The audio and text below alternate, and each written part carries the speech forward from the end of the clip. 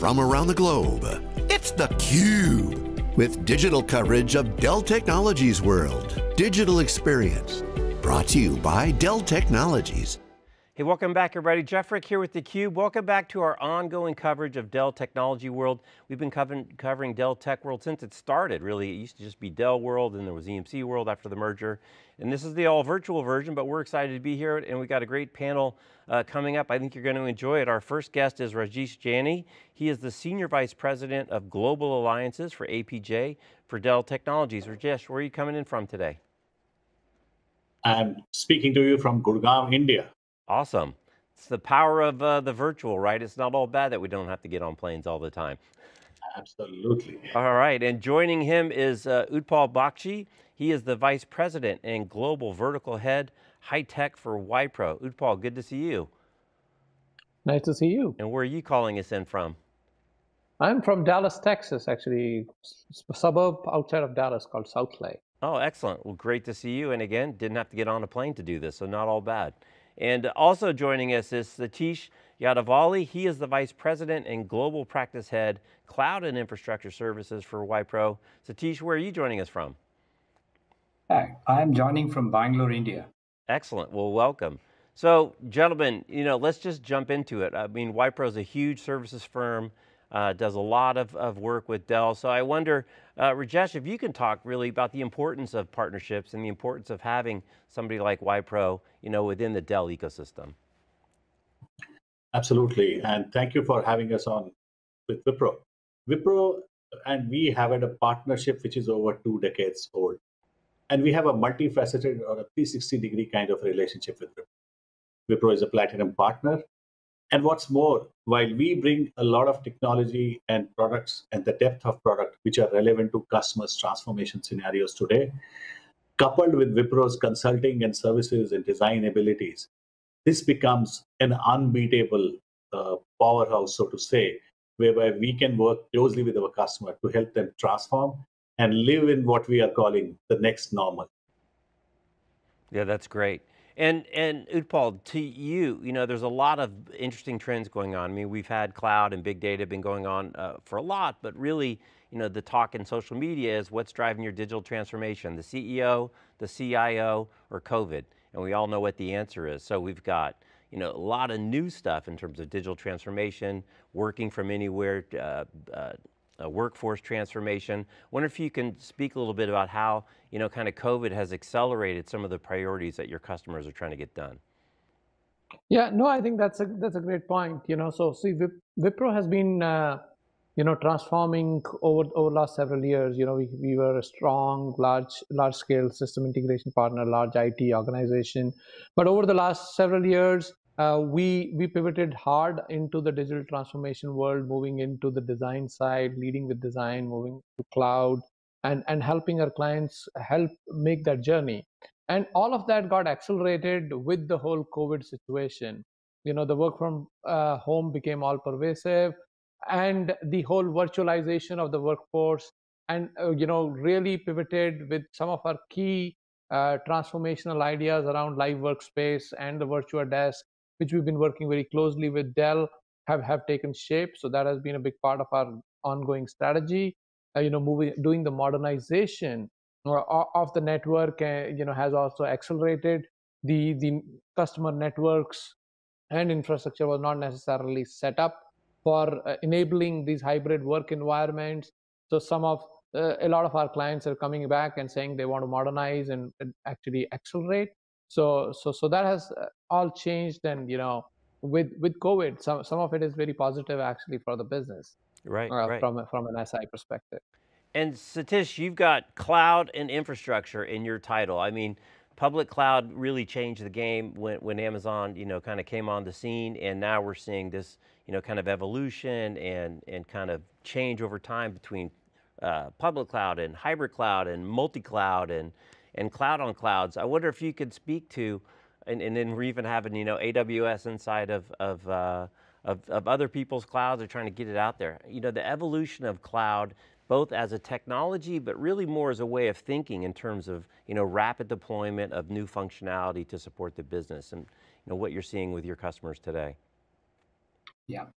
So let me share a perspective, right? And enterprises today are looking at options to extract greater value from hybrid cloud investment. So it's a brownfield environment today where customers have their existing data centers, but the hyperscalers have really come into play now. And right cloud is the strategy which most of our customers embrace. To address the market demands, which are primarily focused on business outcomes today, Wipro, as Wipro, we have invested in developing a holistic, extensible platform-led approach called a Wipro Boundaryless Enterprise to drive business outcomes to customers.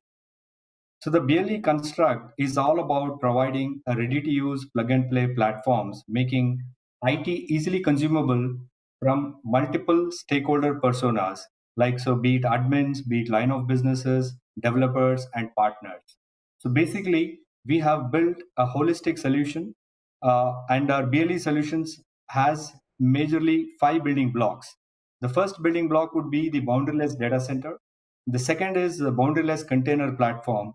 The third is the boundaryless data protection platform. The fourth is the boundaryless cloud exchange, where we get together all the internet connections and define the software-defined network part to give access to the workloads across hybrid environments, and the boundaryless integration platform, which we call it as BLIP. Basically, this is what we have put together to deliver an outcome to the customers powered by BLE. So BLE, again, you called it the boundaryless enterprise. So what's the most important components of BLE? What are the things that most people are missing to actually implement this strategy? Yeah. So if I actually peel the onion, right, the 5 building blocks, let me elaborate in detail. The first is on the boundaryless data center. This enables our clients to deliver an infrastructure as a service across data centers and public clouds, and enables customers to seamlessly move workloads from edge to cloud and manage them in a consistent and efficient model. That's the first building block of our BLE. The second important building block is containers, right? We all know today container orchestration is key across hybrid clouds. And with microservices and architectures becoming more prominent, we see huge surge for managing various Kubernetes environments with our clients.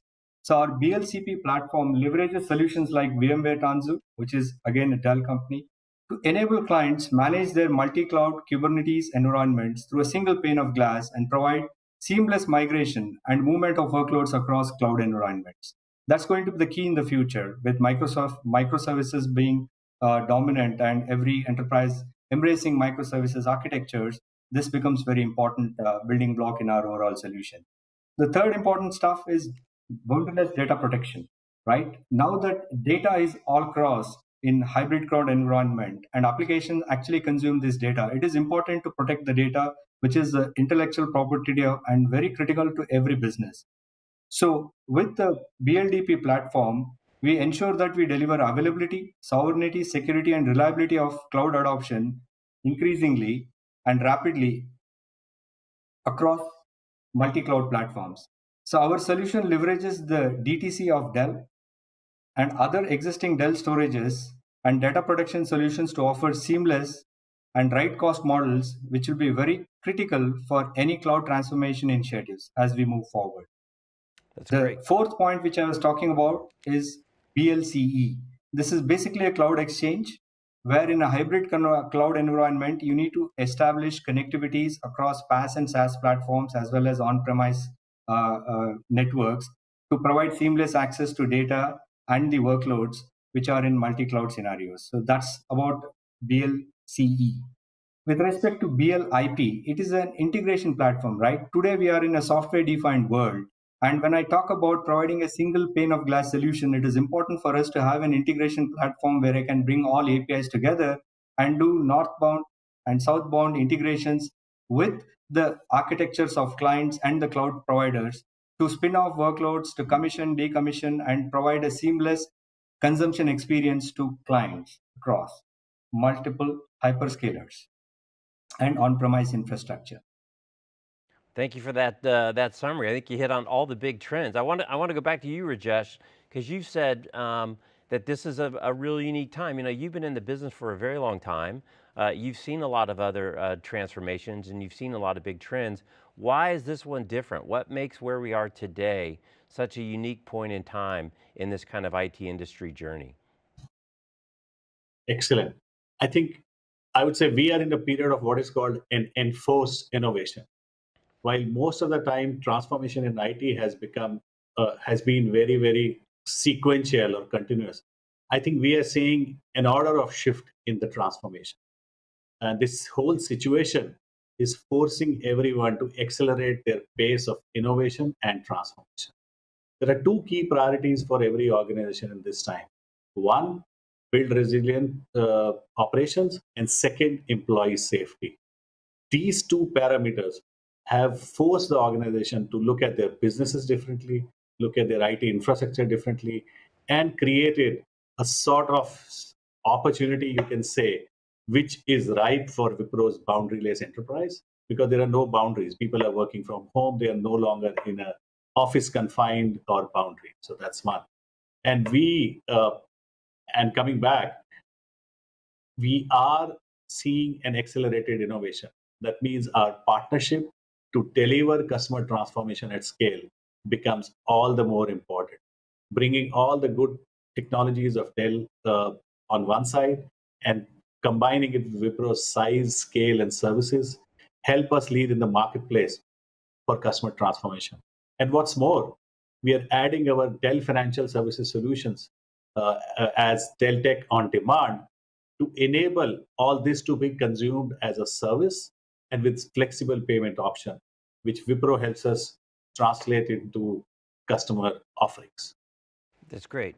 Utpal, I want to go to you and get your perspective on how customers, in terms of this boundaryless, how things have changed since kind of March 15th, which at least here in the US, I don't know if in India it was on the same date when everything basically got shut down, right? So it was this light switch moment, everybody worked from home, no planning, no thought, like ready, set, go, to now we're 6, 7, 8 months into this thing, and clearly it's a marathon, not a sprint. And even if we go back to some semblance of what was the old normal, the new normal is going to be different, and everyone is not going to go back to work full time like they did before. So how, from a customer perspective, from a technology implementation perspective, and from kind of an initiative and getting this stuff done, how has that changed kind of pre-COVID, then oh my goodness, it's the light switch moment, and now it's, hey, we're in this for the long term?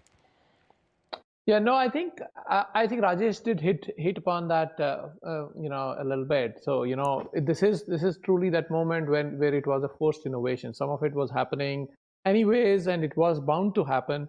But I think the COVID kind of accelerated all of it. What has impacted is it all started with, okay, how do we enable work from home? And that is when the whole boundaryless infrastructure, boundaryless the virtual desk solutions and all of that started gaining impact. I think after that, most companies have realized that this is not a short-term fix. It is a long-term. It's going to be here for staying. So they wanted to have a long-term fix. So they wanted to come in with an innovation, but at the same time, from a business perspective, they've had impact in business. So they wanted very creative business models for them to get set with the technology innovation quicker, but they didn't want to do it in a traditional way of paying it all upfront and moving it to that. So that is where the creativity in terms of joint innovation, which we did with Dell, in flexible payment options, bringing in some kind of an asset lease model and things like that have gained traction.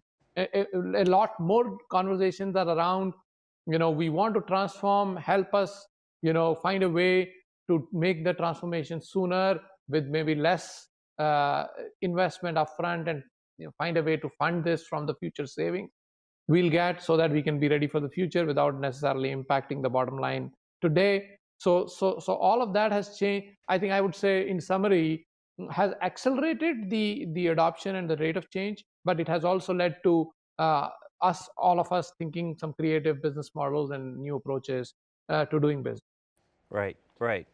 Satish, back to you, right? One of the big conflicts that always exists is, kind of innovation, versus kind of security, right? And enabling innovation and giving people more power, more tools, more data to do things. At the same time, now your attack surface has increased. You don't necessarily have everybody locked down on their home infrastructure, and they were forced into this. So when people are talking about digital transformation, how do they continue to drive forward, and how are you helping them on innovation and enabling innovation at the same time as you talked about, keeping the data protected and really thinking about business resiliency and continuity in this, kind of increased attack surface, not only because of mobile, but now with the working from home thing, it's increased exponentially.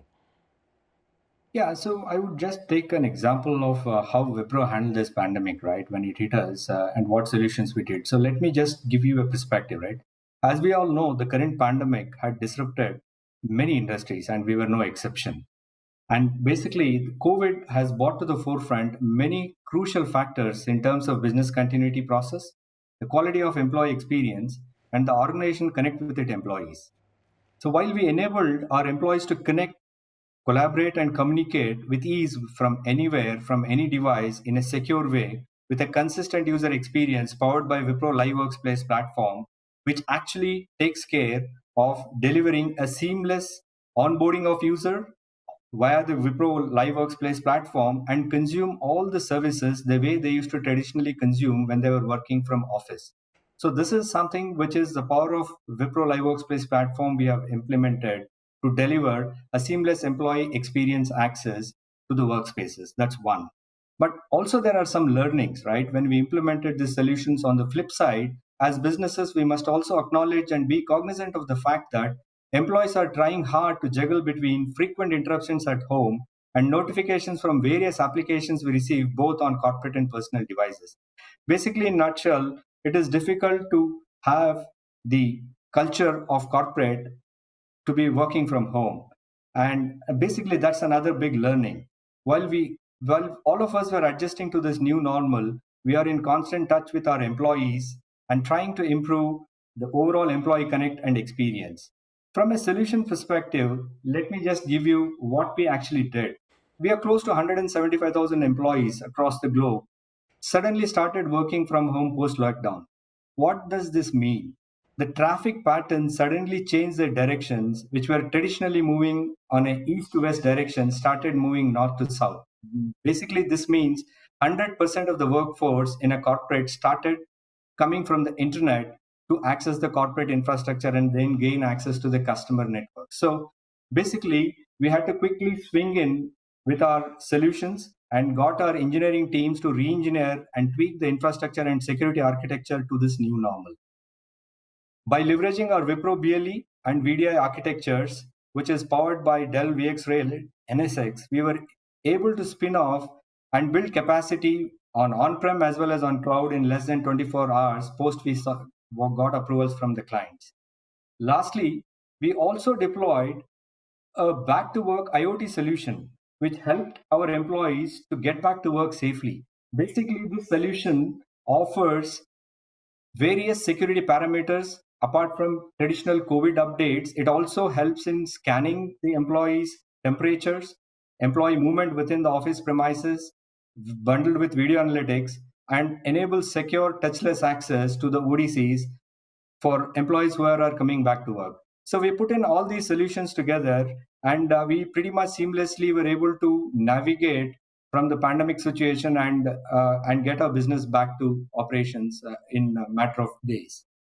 175,000 people. It's really interesting to think about how that network traffic completely changed from inside the firewalls to everything coming from the outside. It's a lot of people to get working from home right away. So congratulations on that. As we come to a close, Rajesh, I want to come back to you and talk about, again, partnership in the age of this rapid acceleration of technology adoption and new technology. I mean, we talked about the work from home, we've talked about cloud. We haven't talked very much about is this other big thing that's coming down the pike, which is 5G and IoT. And kind of this entirely new scale of communication that's machine to machine, not person to person.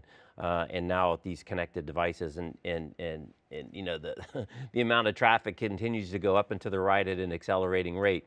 Again, tell us a little bit about the meaningfulness of having a partnership like Wipro that you guys can build solutions around new cutting edge technologies and have that real close connection with the customer, with all the supporting services.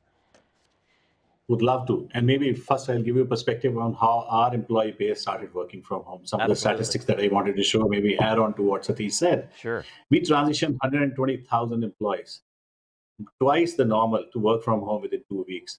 And every day we are running something like 20,000 meetings and 16 million Zoom minutes per day. That's the kind of traffic It's our IT 16 has seen. million And then Zoom minutes per Zoom day? minutes per day. That's the Wow. kind of traffic we have. And our VPN traffic user load just tripled. Hats off to our IT we call Dell Digital. It was just a smooth and seamless experience. Now, coming back, you said rightly, while we have partnered so far to deliver to the solution which are here today and the customers' needs which are here today, what are we going to do for the future needs, especially i.e. 5G, IoT?